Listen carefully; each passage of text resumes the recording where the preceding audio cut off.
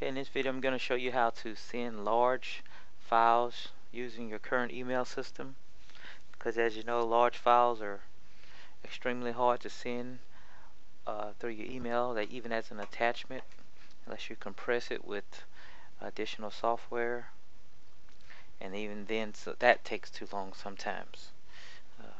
If you use Dropbox, go to dropbox.com and create a free account. Don't take but a minute or two to set up an account. You're using your email and sign in. And any files you want to send, large or small, put them in your public folder. You won't get the same options up under your files folders, but if you put them in public, I put this file, for instance, I will have an option that says copy public link. And then when it says copy public link, click copy to clipboard, and it's copied. Okay, and just to show you how big that file is, in my Dropbox folder is this 600 megabyte file, almost 700 megabytes, which is 300 megabytes away from a gig, which is super large to be sending through email. But I'm going to show you how it could be done easy. Okay, so that's a large file, just as my test file. It's in my public folder, and since it's in my public folder, it's in my Dropbox public folder, and I've copied it. And I can sign out of that now. I was just showing you. That's how easy it is. You can text the link that you've copied, or you can email the link. I'm going to paste it by pressing Control V.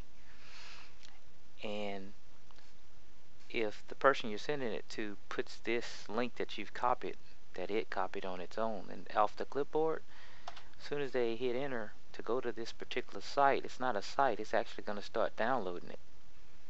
And now this file is actually downloading using the Dropbox account, even though I'm not signed in. But we're going to cancel that. And that's how easy it is.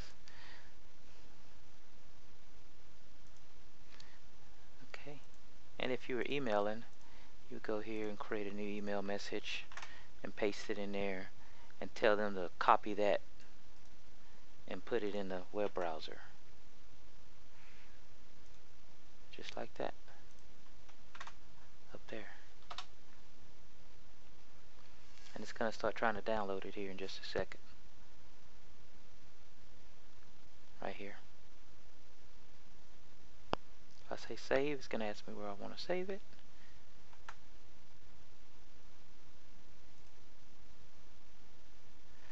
See, it's downloading it. 693 megabytes. Just that quick. But we're going to cancel, because I already have it. But you would send it to whoever you're sending it to. And if you want to make this a quick hyperlink where they wouldn't have to copy it, just right click it if you're using Outlook and choose hyperlink and turn it into a hyperlink and name it what you want to name it.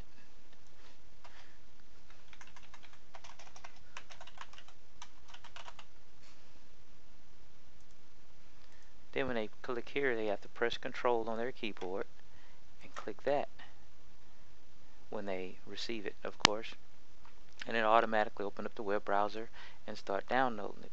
I'm using Google Chrome as my default, but whatever web browser they have, it's going to start trying to download it.